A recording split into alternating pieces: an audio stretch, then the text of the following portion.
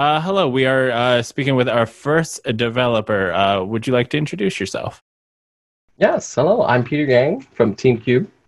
And you have made the game, or no, I will say you are making the game. Yes. I was also saying not me at all. No, No, I no. am not programmer. I mean, you have a hand in the recipe. Yes. I'd like to just, maybe say creative director-ish role or like project management and that side of things.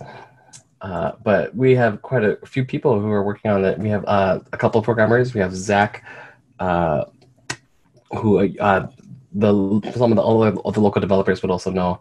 And we have Stefan, who's also another Minnesota local who participates, and like they're a dynamic duo in terms of all these game jams. And we have a few other people also on art. We have Allison. I'm looking at a list of things. Allison and Lisa, and we also have Aurora, who's also helping with creative writing and story direction as well. Oh, interesting. Can you tell me a little bit about Cube? Yeah, so with Cube's original intent, like it started way back, I would say last year when we did a game jam involving a snowman working on platforming, trying to get back home before he melted. Hmm. And he had to go around. He lost all of his keys, so of course he has to go collect his keys. But they're on different sides of a cube, and each cube represented its own season. Oh, So like cool. the summer side would make you melt faster, but the winter side was safe, so you can kind of shift things around and people really loved the idea of that game, and they were just saying like, "When's this coming out to mobile? Like, where can I download a demo?" And it's available out there on itch, the Snowman version, I should say. But ever since then, we've been kind of mulling on it, just like this is really cool concept. And as you saw in the video, it's becoming more of like a semi puzzle platformer, where the puzzle element is literally being able to rotate cubes and traverse the different sides of them. Moving forward with that, we're actually kind of in this middle turning point where we're probably gonna put in a little bit more action.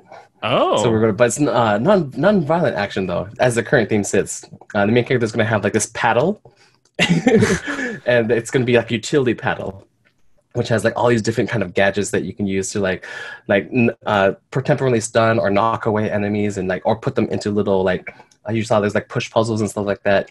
So you can bat things around and move them around as well. But we're going to slowly implement some of that, and then we're also going to try to build a really cool world of lore. And the reason that we kind of are using the name Suit right now is that it's going to be kind of like tarot, and so we're going to be using the several suits down the order, and kind of telling the story that's maybe going to match this the story of the Fool's Journey, and maybe not. We haven't quite decided everything quite yet, but we're going to head in that direction for now.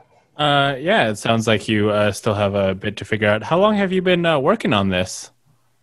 Honestly, it's like in the 7 6 month range. Oh. Like we did the game jam last year, but didn't actually start programming anything until like January of like this year. Did the game jam have a theme? Like, why was that the game that Oh you yeah, came up with? the game jam's theme was home. That was the theme. So maybe that was actually 2 years ago now at this point.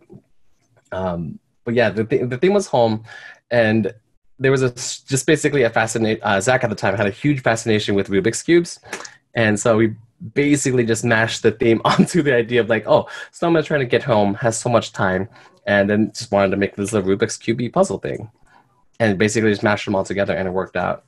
Hey, cool. What makes you really excited about this game? Oh, the amount of wow factor that we plan to put into the game. There's going to be a lot of moments of just like as you explore the world, even like the current version of the demo, there's like little secrets and stuff like that. You like there's no interaction, nothing that no text box, no NPCs you can talk to yet. But just by exploring the world, you can find these really cool things. They're just like, whoa, that's a really cool like looking tree. Or there's also like this mysterious grave and like underneath inside one of the cubes that you have to like traverse and find a way and puzzle yourself into. And once you find it, you're like, whoa, like what's with this? Like it's monumental a little bit, and it's so unexpected. And it has that wow factor. And I'm like, oh yes, I'm so glad we can capture that element of like surprise and like curiosity in a game that has like no NPCs, no action, none of that yet. It's just a little fun Rubik's Cube puzzle. And yet we still be able to capture these little moments. And I'm excited for it to add as much of that as possible. What do you think is one of the biggest challenges you're facing in making this game? Oh my God. I think right now it's honestly just like accepting that there's a lot of things to work on in terms of like assets. Even the story is a little bit daunting too. I'm also just like everyone also works a full-time job.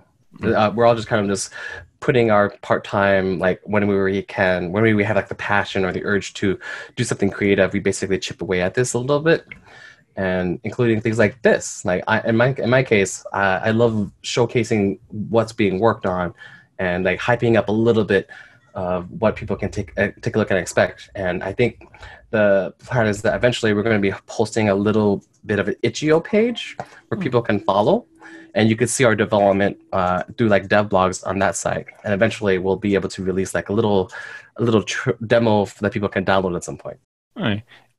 If someone wanted to stay up with it right now, is there like a Twitter or a website or something, or is that down the line? Down the line, I was working on a website, an itch page again that people could follow. But if you just want to stay posted, follow 2DCon and follow all like the local gaming community things. Like there's gonna be a glitch, there's IGDA, Twin Cities chapter, and all these other different avenues that I'm a part of. That I love showcasing games.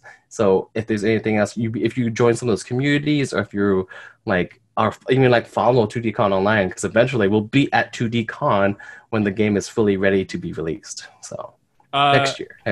Linux in the I'm gonna assume that's Linux 3 in the chat. Wanted to know how many levels will there be? Do you have an idea?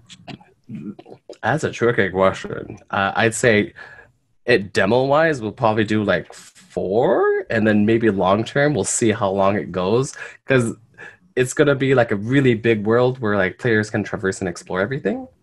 I would say if I had a dream, I would follow like the tarot card suits and do like a level for each. Like I don't know how many cards. I don't know. Like is it 1 through 12? Like the 12 of swords, 12 of cups, and those kind of things. I would love to do that, but I don't think that's in our scope, because we're trying to release like a small, precise product. Yeah. So I don't. Yeah. Okay. Well, I guess stay tuned for Cube, and write it down. Write the name Cube down on a piece of paper, and every so often Google the name and see if the itch.io's page is up.